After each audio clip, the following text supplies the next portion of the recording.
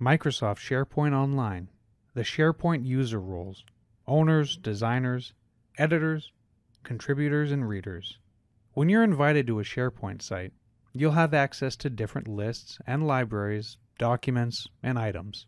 And this is based on your role in relationship to the particular page or site. There are 5 primary roles in SharePoint, and here's the hierarchy. The first role is owner. An owner has full control of a site, list, or library, and they can do anything with it that they want, hence owner.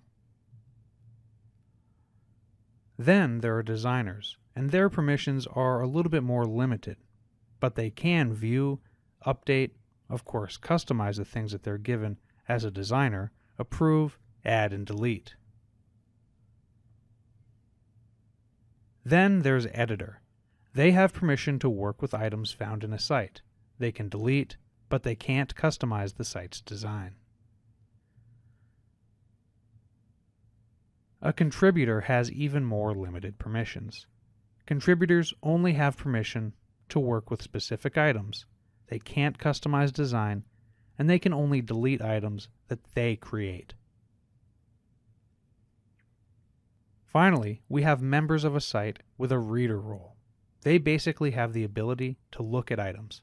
Sometimes they have the ability to download a document, edit it, but if they want to save it, they'll need to save it locally on their computer. In SharePoint, roles can be established at the highest level, which is what's called a site collection. A site collection is a collection of sites in one container, usually administered by the same person or sometimes a group of people. Sometimes with overlap, we can have a set of roles assigned at the site collection level, at the team site level, or roles based on specific apps within a site. So what that means is that you could have lots of permissions on one site, no permissions on another, and pretty much anything in between, depending on the need. When you create a site in SharePoint, you need to determine what user roles are after you've established the roles that are available. Then you'll assign specific groups of people permissions to the creations. Your role can differ from site to site, and then within a site, from one library, list, etc. And that's Microsoft SharePoint 2013, SharePoint Roles Explained.